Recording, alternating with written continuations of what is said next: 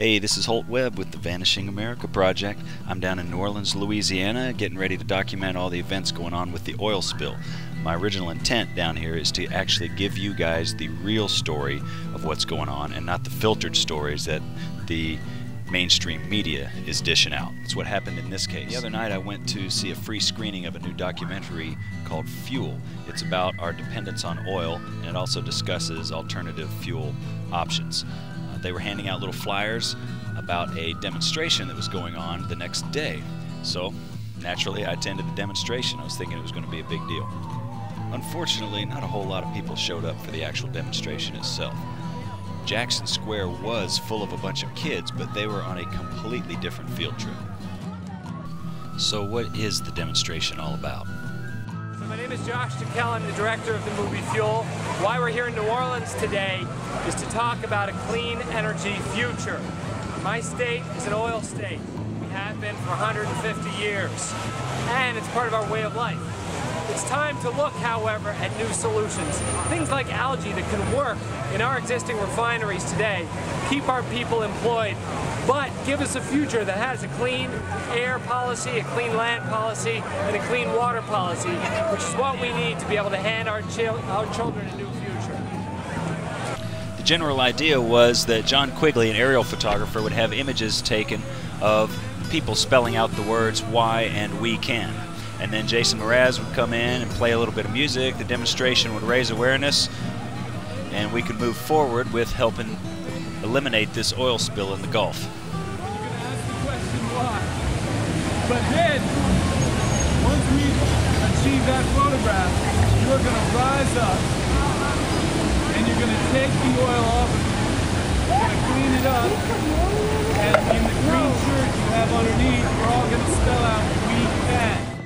There's going to be a rising up happening here in New Orleans, and it starts today. It starts in about 5 minutes. And you'll know it's starting to happen when Jason starts to play. There's a new day dawning. Jason's going to bring it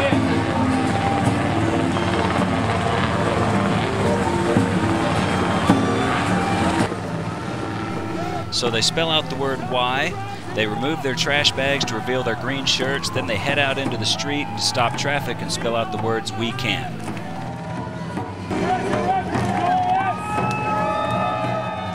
But even though the demonstration wasn't as successful as they were hoping it would be, I think it's a good sign of what's really happening down here.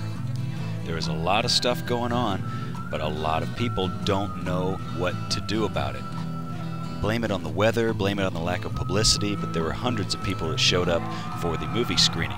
Unfortunately, only about 50 or 60 people showed up for the actual demonstration itself, and that says a lot about the lack of community involvement. Now, please don't misunderstand me. The communities definitely want this oil spill to be over with, but they don't know how to do it. Governments aren't letting them do anything. BP isn't letting them do anything. Volunteer organizations are being stifled around every corner. People just don't know what to do. And this demonstration was an effort to raise awareness so people would know what to do. But like most everything else out here, it didn't quite work the way they were hoping it would. So what's the answer? I don't know yet. I don't think anybody knows yet. But as promised, I will continue to dig and continue to keep you informed. So keep checking in with the Vanishing America Project as I post new videos, stories, images about what's really going on down here. If you'd like more information about the Vanishing America Project, go to www.vanishingamerica.net. You can also check us out on Facebook and Twitter. The videos are posted at youtube.com/HoltWebb. And if you'd like to support the Vanishing America Project, you can do so by visiting www.donatevanam.blogspot.com. Thanks for watching.